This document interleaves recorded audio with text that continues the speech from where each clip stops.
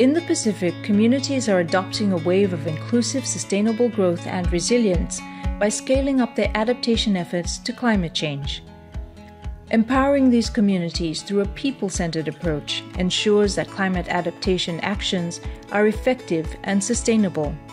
By putting the needs of people first, involving people in decision-making, building local capacity, and promoting gender equality, we can help to build resilient communities that are better able to withstand the impacts of climate change.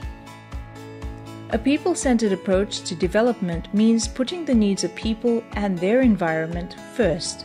It is based on 4 pillars: human rights, gender and social inclusion, Pacific culture, and environmental sustainability.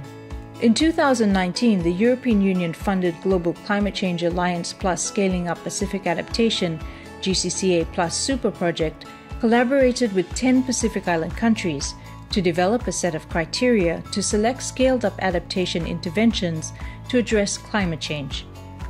One of the criteria ensures that scaled-up interventions address the socio-economic needs of the most vulnerable groups, using a people-centered approach that prioritizes the needs of communities.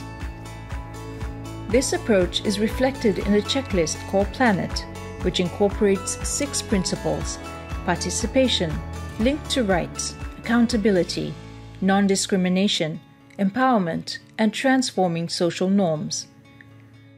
Integrating a people-centered approach is crucial in climate change adaptation in the Pacific region. By prioritizing the needs of communities and involving them in all decision-making processes, we can ensure sustainable and resilient outcomes.